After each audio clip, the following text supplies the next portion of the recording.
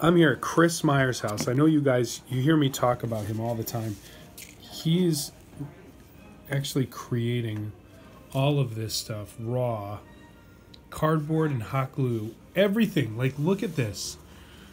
I'm gonna. He's got a couple of pirate ships here, a couple little dinghies. Like, there's so much stuff. But I really want to show you a close-up look, just to see. Like, there's the corrugation, and he's just draping hot glue to create these cool textures. Where'd you get this pattern from for the decking? Just made it up. It's a foam stamp.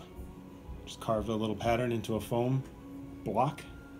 And you stamp it into your different colored browns and just splotch it all over the place. And then you're going over and painting it again. And you got to go and highlight the little edges. And it's so great. Talk to me about this. Is this repurposed from something else? It's like granny knitting.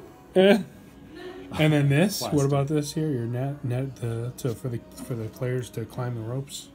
Just some little strings. I hot glued the joints together on a piece of wax paper so it wouldn't stick. And look at this, how they puzzle piece together. It's just brilliant. Like, you continue to inspire me with, like, how hands-on you are.